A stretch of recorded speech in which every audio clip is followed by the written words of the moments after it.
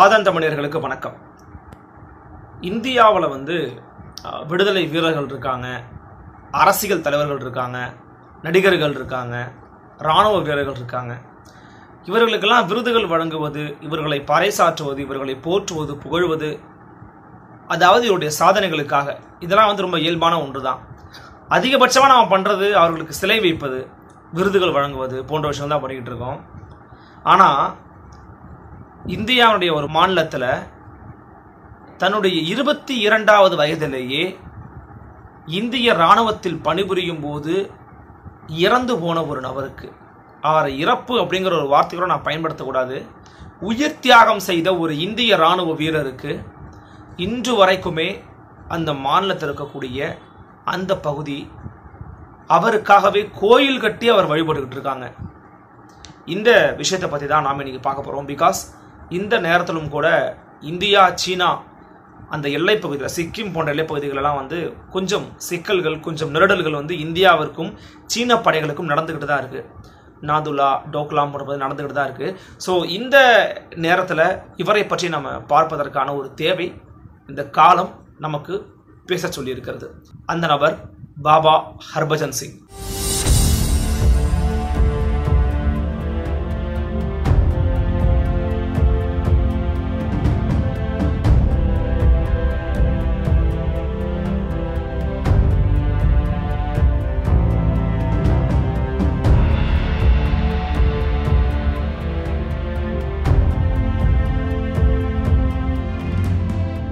Harbhajan Singh, Baba Harbhajan Singh August மாதம் 30ஆம் நாள் 1946ஆம் ஆண்டு ஒரு சீக்கிய குடும்பத்தில் பிறக்கிறாரு. அவர் பிறந்த சத்ரானா அப்படிங்கிற ஒரு கிராமம் இன்றைக்கு பாகிஸ்தான்ல இருந்தாலும் அது பஞ்சாபோட இணைந்திருந்த ஒரு பகுதி தான். நம்ம பாபா ஹர்பஜன் சிங் அவர்கள் தன்னுடைய ஆரம்ப கால கல்வியை அந்த கிராமத்தில் இருக்கக்கூடிய ஒரு தொடக்க பள்ளியிலே படித்து முடிக்கிறாரு. தன்னுடைய உயர்நிலை கல்வியை பஞ்சாபில் இருக்கக்கூடிய DAV உயர்நிலை பள்ளியில படித்து முடிக்கிறாரு.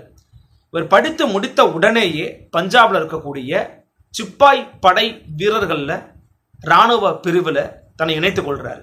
இவர் பணியாற்றி கொண்டு இருக்கக்கூடிய அந்த பகுதியில் பார்த்தீங்கன்னா ஒரு கட்டத்தில் நாதுலா, சிக்கிம் பக்கத்தில் இருக்கக்கூடிய நாதுலா அப்படிங்கிற ஒரு பகுதியிலும் இவர் பணியாற்றுவதற்கான ஒரு தேவை ஏற்பட்டிருக்கிறது. அப்படி பணியாற்றுகிற போது அங்கே இருக்கக்கூடிய பொருட்கள் எல்லாம் இன்னொரு பக்கத்துக்கு, ஒரு பனிப்பாறைகள் நிறைந்த பகுதி, அது ஆறுகள்லாம் கிட்டத்தட்ட ஒரு பனி மாதிரியே இருக்கும். அதை நம்ம மாட்டிக்கிட்டோம்னா நம்மளால உயிர் பழைக்கவே முடியாது. அந்த அளவிற்கான ரொம்ப ஆபத்தான பகுதியில் ஒரு பயணம் மேற்கொண்டு இருந்திருக்கிறாரு.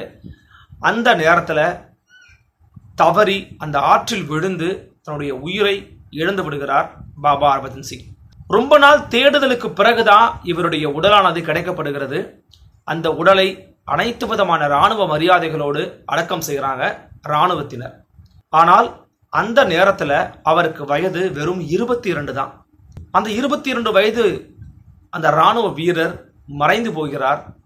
மறைந்த ஒரு சில காலகட்டங்களிலேயே தன்னுடைய சக இராணுவ சகாக்களுடைய கனவுல தோன்றுகிறார் அப்படின்னு சொல்றாங்க. அப்படி தோன்றிய ஹர்பஜன் சிங் என்ன சொல்றாருன்னா, நான் இப்படி ஆறில் தான் வழி தவறி இறந்துட்டேன், எனக்கு ஒரு கோயில் கட்டுங்க அப்படின்னு அவர் சொல்லியிருக்கிறார்.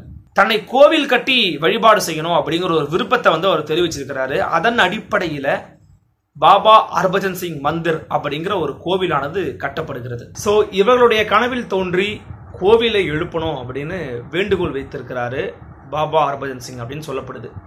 அவர் வைத்த வேண்டுகோளின் அடிப்படையில் சிக்கிம் மாநிலத்தினுடைய கேங்டாங் அப்படிங்கிற பகுதியில் இந்த கோவிலானது கட்டி எழுப்பப்படுகிறது. அதில் ஒரு 3 அறைகள் இருக்குன்னு சொல்றாங்க. இந்த 3 அறைகள் எப்படி இருக்குன்னு பார்த்தீங்கன்னா, ஒரு அறையில் முழுக்க முழுக்க பாபா ஹர்பஜன் சிங் அவர்களுடைய புகைப்படங்கள் எல்லாத்தையும் வச்சு அவரை தெய்வமாக வணங்கி கொண்டிருக்கிறார்கள். இது ஒரு அறை.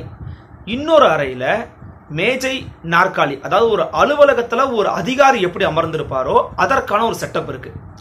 இன்னொரு அறையில அவர் பயன்படுத்திய பொருட்கள், ஒரு சின்ன ஒரு படுக்கை, அது போன்ற ஒரு செட்டப் ஒன்று இருக்கு. இந்த இல்லத்திற்கு வெளியில ஒரு இராணுவ ஒரு செக்யூரிட்டி ஒருத்தவங்க இருப்பாங்க. இவங்க என்ன நினைக்கிறாங்க அப்படின்னா, ஒட்டுமொத்தமாகவே அவர் இன்னும் இருந்து கொண்டிருக்கிறார், அவர் இன்னும் நம்மை வழிநடத்தி கொண்டிருக்கிறார் அப்படிங்கிறத முழுமையா நம்புறாங்க. அவருடைய நம்பிக்கையை நம்ம எப்படி நம்ம புரிஞ்சுக்கிறதுனே தெரியல. அந்த அளவுக்கு அவர் மீது ஒரு பாசம், ஒரு காதல், ஒரு அன்பு இருக்கு அந்த பகுதியில் இருக்கிறவங்களுக்கு, அந்த இராணுவத்தினருக்குமே கூட. மிக முக்கியமாக சீனாவோடு இந்தியா பேச்சுவார்த்தைகள் நடத்துவாங்க அந்த பகுதியில் இருக்கும்போது. அப்போ இன்று வரைக்குமே அந்த பகுதியில் பேச்சுவார்த்தை நடந்து கொண்டிருக்கும் போது பாபா ஹர்பஜன் சிங்கிற்காகவே தனியாக ஒரு இருக்கை, காலி இருக்கையானது கொடுக்கப்படுகிறது. அவர் அங்க வந்து அமர்ந்து அதை கேட்கிறாரு அப்படிங்கறத அவங்க நம்புறாங்க, நம்பிக்கை வச்சிருக்கிறாங்க. இன்னும் ஒரு சில ராணுவ வீரர்கள் இருக்கிறாங்க, அவங்க ஒரு சில விஷயங்களை பதிவு பண்றாங்க. அதை நம்ம கேட்கும் போதே ரொம்பவே ஆச்சரியமாகவும் அதிர்ச்சியாகவும் இருக்கு. சீனாவோடு ஏதேனும் நெருடல்கள், சிக்கல்கள் வருது அப்படின்னு தெரிஞ்சதுன்னா ஒரு 3 நாட்களுக்கு முன்பாகவே பாபா ஹர்பஜன் சிங் அவர்களால் எங்களுக்கு ஏதேனும் ஒரு வகையில ஒரு சபைச்சை ஒன்று வரும், அது எங்களுக்கு தெரியும் அப்படின்னு அங்க இருக்கிறவங்க பதிவு பண்ணியிருக்கிறாங்க. இவர் இன்னும் இரவு நேரங்களில் குதிரையோடு அந்த பகுதியில சீனா இந்திய எல்லையில இந்த எல்லையை பாதுகாத்துட்டு வர்றதாவே நம்பிக்கிட்டு இருக்காங்க அங்க இருக்கக்கூடிய ராணுவத்தினர், அங்க இருக்கக்கூடிய மக்கள். அதே போல இவர் இறந்த பிறகும் கூட இவருக்கு சரியான கால இடைவெளியில ராணுவத்தில் வழங்கப்படக்கூடிய அனைத்து விதமான உயர் பதவிகள், கெசட்டட் ஆபீசர்னு சொல்லுவாங்க இல்லையா, ஒரு படியா மேல போவாங்க, அந்த படிநிலைகள் இவருக்கு சரியாக வழங்கப்பட்டிருக்கிறது. இவர் இருக்கும்போது என்ன மாதிரியான உயர்நிலை பதவிகளை எடுத்திருந்திருப்பாரோ அதை எல்லாத்தையுமே கொடுத்திருக்கிறாங்க அந்த ராணுவத்தினர். அதே போல இவருடைய பிறந்தநாள் அன்னைக்கு என்ன பண்றாங்கன்னா, பக்கத்துல தான் இருக்கு இவருடைய பிறந்த ஊரானது. ஸோ என்ன பண்றாங்கன்னா, பஞ்சாப் அந்த பகுதிக்கு வந்து ரயில் போகும். அந்த ரயில்ல இவருடைய உடைமைகளை மட்டுமே ஒரு பெர்த்ல வச்சு அதை அப்படியே அனுப்புறாங்க. அதை வரவேற்கக்கூடிய அந்த பகுதி மக்கள் வந்து ஒரு திருவிழா கோலம் போல அந்த நாளை வந்து கொண்டாடுவாங்களாம். அவ்வளவு மகிழ்ச்சிகரமா, உண்மையிலேயே பாபா ஹர்பஜன் சிங் இறங்கி நம்ம ஊருக்கு வராருப்பா அப்படிங்கிற ஒரு ஃபீலை வந்து அந்த பகுதி மக்கள் வந்து வச்சிருப்பாங்களாம். இதை வந்து இப்போதும் அந்த மக்கள் பின்பற்றி கொண்டிருக்கிறார்கள் அப்படிங்கிறது தான் நமக்கு ஒரு ஆச்சரியமான ஒரு செய்தி. ஸோ இப்போது வரைக்குமே அந்த ஹீரோ ஆஃப் நாத்துலா அப்படின்னு அழைக்கப்படக்கூடிய ஒரு நபராக கேப்டன் பாபா ஹர்பஜன் சிங் தகழ்ந்துகிட்டு இருக்கிறாரு. இந்த சமயத்துல இந்தியாவிற்கும் சீனாவிற்கும் மத்தியில ஒரு சில நெருடல்கள், ஒரு சில வாக்குவாதங்கள்லாம் கொஞ்சம் கைகலப்பாலாம் மாறி இருக்கு. மே 19 நம்ம பார்த்தோம்.